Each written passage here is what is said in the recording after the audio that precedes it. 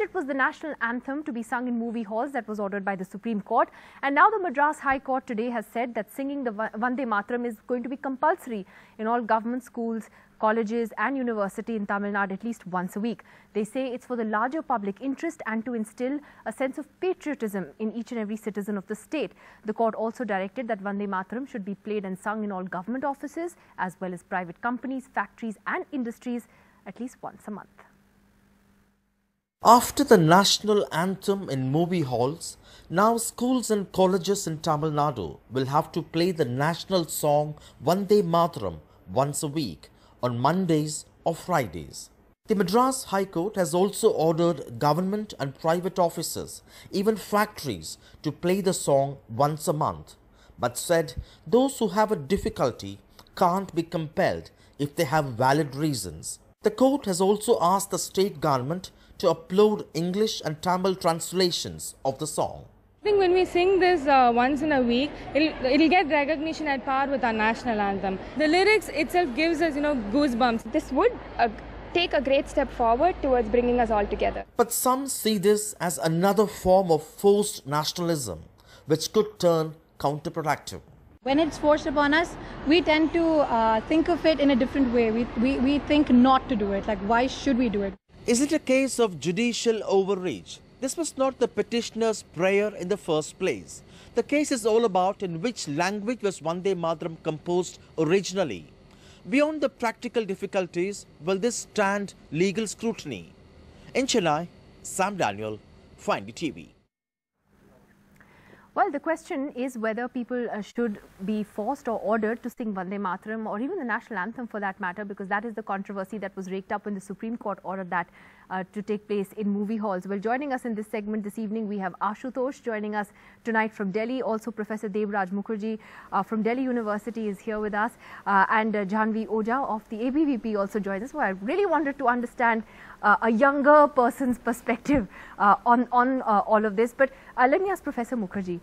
It's interesting that we're having this debate for the second time in 2 days. Yesterday it was about the tank in JNU and today it is about the Madras High Court order. What do you think of it? I mean, you've seen innumerable action movies where people are taken hostage and then they're asked to read a text that the terrorists want them to read, and they're forced to read that text because they don't have an option. They have a gun pointed to their head. Do they mean what they say when they're forced to say what they are forced to say? They do not. So anything that you're forced to say with somebody holding a gun to your head is meaningless. And nationalism, I think, to those who value it is sacred, and to those who also have a tenuous relationship with nationalism, for them also it's a special feeling. I mean, we all experience moments of nationalism in small things like a victory in a cricket match, or an Indian scaling Mount Everest, or some scientist coming up with an invention or a discovery that makes a but that difference. Comes from within on its own. Exactly my point. So it's not that we are immune to the draw of nationalistic feelings. We all are. But when it's collectivized and when it's seen to be aggressively enforced, and in this instance when it's made compulsory, I think it actually takes away from what nationalism really should be. Instead of adding to the idea of nationalism, I think enforcing nationalism takes something away from it. So Janvi, as a young student yourself, what do you think? I mean, I wouldn't necessarily compare Vande Mataram to a letter being read out when you're being held hostage, but I understand the principle of what Professor Mukherjee is trying to say, that this is something that we should want to do on our own. Why do you think that we're seeing this increasing trend where you have authorities, institutions and even courts talking about instilling patriotism among people? I think this Vande Mataram is a national song, and how many of us are aware of it from the first para after that? How many of us remember that? I'm sure it is like 10 to 15% of the population who remembers the whole Vande Mataram song, and it is the national song. It is a national song and we must respect the song. Another thing, the verdict also says that those who cannot sing it for some genuine reason, he or she must not be compelled to sing it. This is also Except in I'm the same trying to verdict. wonder how that genuine or valid reason, as the court has said, how that will be determined. Yeah, that is a different issue. What is the valid reason? How is this going to be defined? What is the valid term here? But the point is, Vande Mataram is not something which originated in last 3 years or in last few decades or from 1947 or 1857. No, it is far more behind that. And it is a song which is for the singing and remembering glory of the sung and the unsung heroes who worked tirelessly for the country. So when you say the word Vande Mataram, it is not only about one ideology, one kind of generation, one time of this country. It is the story of the whole unsung generation of this country.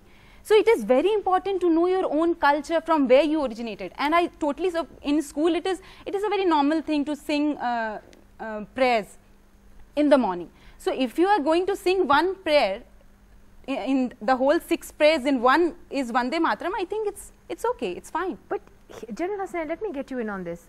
It's one thing to have a school assembly which says prayers of various religions. We did that in school as well.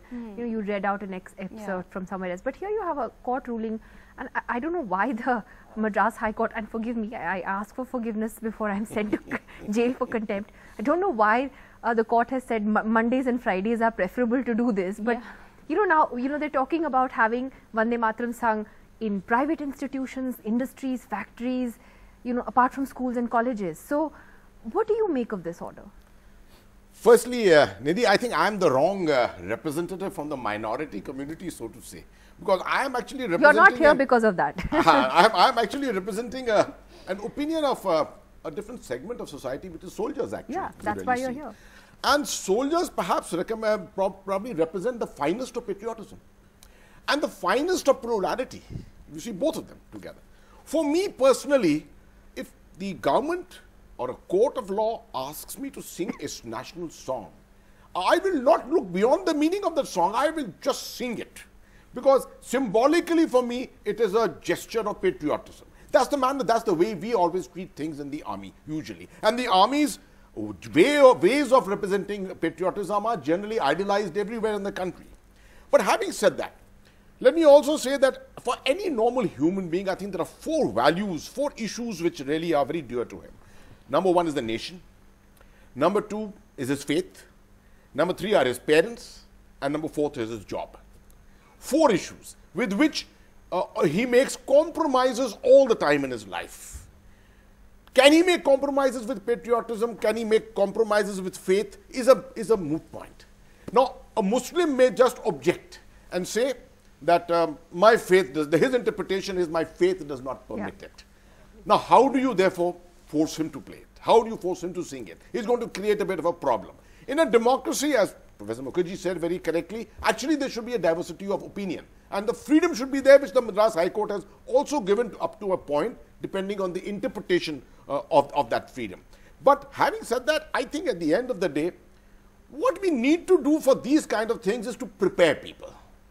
Which means, over a period of time, the concept of our patriotism should so infuse into the people that it should take the priority over faith, over job, over parentage, everything. But how do you... I know it's very idealistic. I know it's very idealistic. I have a question, and let me ask Ashutosh that question, and Praveen. Ashutosh, let me ask you, how do you define patriotism? I mean, or how to display your patriotism or show your patriotism. It's love for your country, but how we choose to express that love, I think Professor Mukherjee was trying to make that point, may mean different things to different people, and how they choose to want to do it. Ashutosh. See, Nidhi, it's very simple. Nobody can define whether I'm patriot or not. Nobody can force me that if I sing Vande Mataram, only then I will be patriotic or nationalist. If I do not, I will not be a nationalist or patriotic. It's a very different scenario today. Since you are asking me who will define who is a patriot and who is not a patriot, who is a nationalist, who is not a nationalist, I'll take back you in the history. When the 1942, the Quit India movement was going on, the RSS did not participate, and even their chief, the second chief, Mr. M.S. Golwalkar, he said that 1942 had taught students and youth not to follow law. The similar argument he has about the 1920-21 movement which the Gandhi was leading. So he called that freedom struggle as a superficial nationalism, will you call RSS or the followers of the RSS anti-national or somebody who is not patriot? If you go by these definitions, then the situation will be very, very different. My argument is very simple, that whether I sing Vande Mataram or do not sing Vande Mataram, that does not define whether I am a nationalist or not, or whether I respect Vande Mataram or I respect Tiranga or not. The similar argument again follows with about the tricolor. In 1947, when the tricolor was there, then RSS was the organization, and the organizer, which is the Mukhpatra of RSS, had come out and said Hindus will not accept tricolor because the word three is bad woman. You're and saying the Hindus definition of nationalism RSS has did changed. not unfurl tricolor on their headquarters till 2002. So no, will you call I understand RSS the point you're making. patriotic, anti-nationalist? Janvi, just give me a second. Let me ask Praveen that question. I think, Praveen, the question that is asked today is that we're constantly being asked to prove our patriotism all the time in these times. And who gets to turn around and say, I mean, do I have a right to turn around and say, Praveen, you're a patriot or you're not? I mean, why should I be giving you a certificate or you be giving me one? I think, Nidhi, the Madras High Court just hasn't done enough. I mean, until we all wear the tricolor on our shirts going into office every day, carry an umbrella with the Ashok Chakra, and our children are pulled out at lunchtime to feed cows, we are not going to be a great nation. I mean, I really believe that. There's an insecurity about us as a nation which is just gone bananas. We are so fearful about ourselves that I think we need to step back and ask ourselves some questions. What makes us Indian? What makes us Indian? There are six of us sitting here. We are all from different parts of the country. We speak different languages at home. Ms. Ojha and I and you and Ashutosh, General Hasnain, we have very little in common. But the one thing that makes us Indian is our constitution and our laws and our respect for them. Right? I find it amazing that we sit around discussing all this stuff about, our national spirit and respect our parents and respect this and respect that. And then we get out of all these nice nationalist things. You go out on the road outside and count up how many patriotic Indians can be bothered stopping at a traffic light or paying their taxes on time, or even being bothered about the fact that 2 out of 3 of our children, our Indian children, are going to bed tonight without a meal in their stomach. And then you have a sense of what our national self-worth and self-respect is actually about. I would like to see a nationalism that comes with respect for our law and compassion for our fellow citizens, not out of flying the flag and all this drama. You had this debate a little while back about cinema theatres and playing the national anthem there. Great, play the national anthem. In fact, hey, let's play 24 hours a day at every chalk in the country. But since we started playing the national anthem, have you noticed any Indians becoming more law-abiding at traffic lights? Have the rates of assaults and crime against women come down on our streets? Have more Indians started paying their taxes? I think that's very well said. So there's so many different points you raised. So Janvi, I know you wanted to come in first on that. Isn't that actually a good strong point that Praveen made? Okay, first thing I'll start with Ashutosh ji. He said this is not needed and RSS and this that. Okay, Ashutosh ji, one thing I'll like to inform you maybe, the same left which Arvind Kejriwal ji came and supported on 9th February, it stamped over on the Indian national flag on in 2013. The same left Arvind Kejriwal ji supported on 9th February. And it was a symbol, it was just a symbol. Now, will you say that it was okay to do it because it was just a symbol, it was not a country they were stomping on? No. Symbols do matter. National anthem, national songs do matter. It is shameful that we do not remember the whole song. And it is not mandatory, but yes, we must know. That second point, which Praveen ji said, that how is the crime rate decreasing or not? No, he's making a bigger point that crime rates are decreasing or not. No. Would we be better Indians if we just were better human beings, if we followed the rule of law, if we cared about our fellow citizens, and is that what we should be focusing on rather than just these symbols? I mean, I don't think so that you can go on.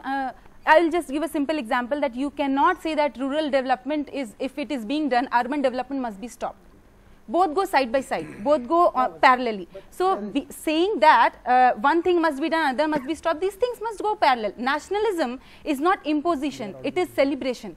Indian nationalism is not German nationalism. It is not like that, that it is going to kill people if they are not going to follow. Indian nationalism is cultural nationalism. It doesn't talk about boundaries. Them up because somebody was beaten up in the movie theatre. That happens and that is highly condemnable. But the point is, but why does it have to be enforced? Let me ask you. This is simply not being enforced. This is celebration of nationalism. Whenever, like it is holy celebration, like it is Eid celebration. Are we so insecure as a country that we need to be told कि तुम्हें national anthem गाना है इस time इस वक्त? That you have to know Vande Mataram every single word and you have to sing it every Monday, Friday. I don't know. हम ऐसे prayers भी गाते हैं ना. हम ऐसे prayers भी गाते हैं. Compulsory? Compulsory? हम Christmas के jingles भी गाते हैं. तो compulsory तो नहीं है ना. Court ने कहा it is not compulsory. If for valid reasons you are not able to. What is the valid reason? I mean, valid reasons. I am curious to know how the court would implement this. I mean, Professor Mukherjee, Praveen made that other important point, which I was trying to make as well. I mean, does this reflect our own insecurities as a country? Of course it does. We have to keep reminding ourselves that, we are Indian and we love our armed forces. The JNU tank also came up yesterday, which I want to ask General Hasnain about. But you think it does reflect that? Yeah. The second thing is, I mean, the first to answer your question, but before I answer your question, I just want to sort of step aside a little and mention something else. See, for example, General is from the army, and we all respect the army. But it's a little rich to then sort of use the army to sort of foist nationalism as a narrative, say, in the public sphere. Meaning, if you unless you are gung ho on the army, and in India now we have in America you have the military industrial complex. In India you have the military media complex. So if one contrary word is spoken against the army, you are seen to be anti-national. So this is a kind of an appropriation that is very dangerous. And you feel that it actually politicizes the army. And exactly. And what I'm also worried by, and this is to add to what Praveen just said, is that when nationalism becomes a political project, when the act of mobilizing nationalist sentiments adds to a political agenda, then it's not neutral, in the sense that it's not neutral of what the state wants or what the government wants. So are these attempts at foisting nationalism independent of a political agenda? Are they just for the good of Bharat? Or are they part of a larger narrative that seeks to mobilize people, mobilize opinion in the name of nationalism, which supports a particular political agenda? That's what I'm saying. And what you said on the army in particular, I wanted General Hasnain to talk about that. I mean, he's right, because anytime anybody raises any criticism of the army now, or asks a question. Just ask question, not criticize. You're not even criticize, just ask a question. You're immediately labeled an anti-national traitor, asked to go to Pakistan, now China. But, is there something wrong when the narrative has become about that, and the army in a sense is used as an institution in that way to further a certain sort of cause of nationalism? I've been questioned on this many times, right? But before answering that specifically, let me just respond very briefly to what Praveen has said. And Praveen is one person, when he writes, and if I have not read it, I don't feel uncomfortable, let me tell you.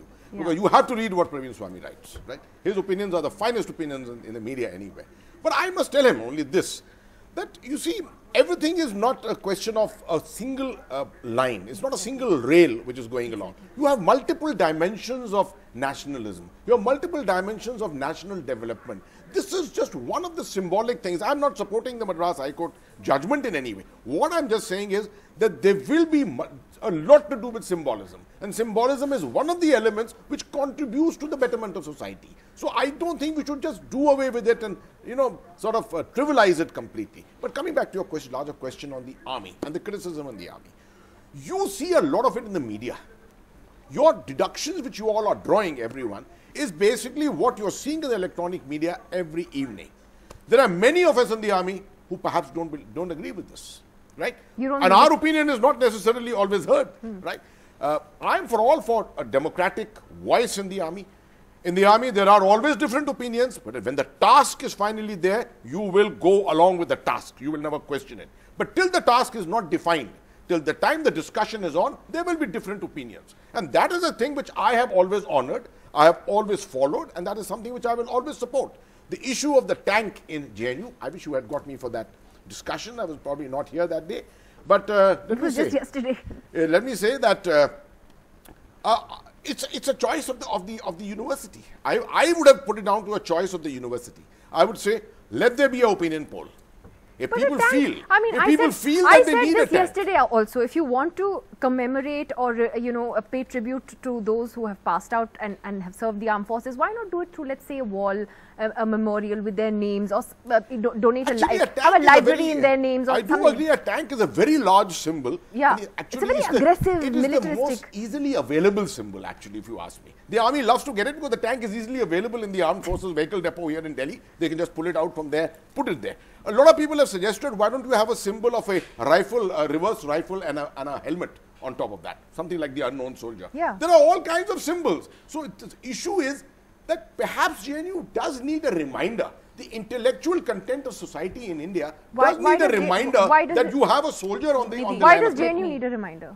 No, the JNU is also an element of, it's a very important institution in India. Yeah. So why, I would but say all universities all require NDA degrees are given all by JNU. Universities require. So why NDA degrees are given from JNU. Yeah, so then why do they need a reminder that the soldiers are fighting on the front? Actually, NDA is so far displaced from JNU that that linkage somehow never becomes very evident to the students of JNU. Well, but then that's you're generalizing about JNU, which is maybe something I raised yesterday as well, and that's a separate debate. But Ashutosh, there is an important point that General Hasnain and Janvi both raised, that symbolism is important, and it is. So symbols do matter, and what would you say to that argument?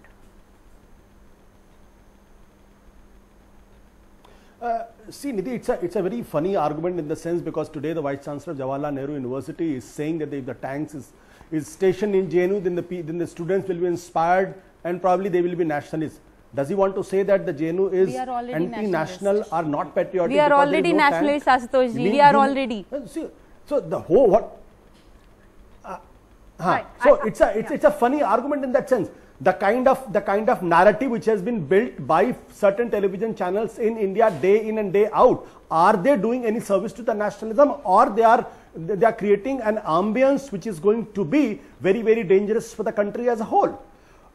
Is somebody having an opinion on the Pakistan-Indo-Pak relationship, or have a different argument on the Kashmir, or somebody has a different argument on the Indo-Chinese relationship? And does it mean that these people who have a different opinion and a different argument, does it mean they are not nationalists? Yeah. So what kind of argument we are trying to build? That is why I am saying that those who had no role to play in Indian freedom struggles in No, I'm not even going that far. I'm not even going that far. There are a whole lot of people. Yeah, there are a whole lot of organizations who had never been to I think the problem is the national movement. Yeah, rather than condemn those who participated in that. I'm out of time. Should we call them anti-nationalists today? Absolutely. I think the label anti-national is something that is very quickly thrown at people, and that is extremely unfortunate. But I think we all need to perhaps introspect a little about why we need to be sort of reminded of our patriotism every single day. Thank you very much to all of you for joining us.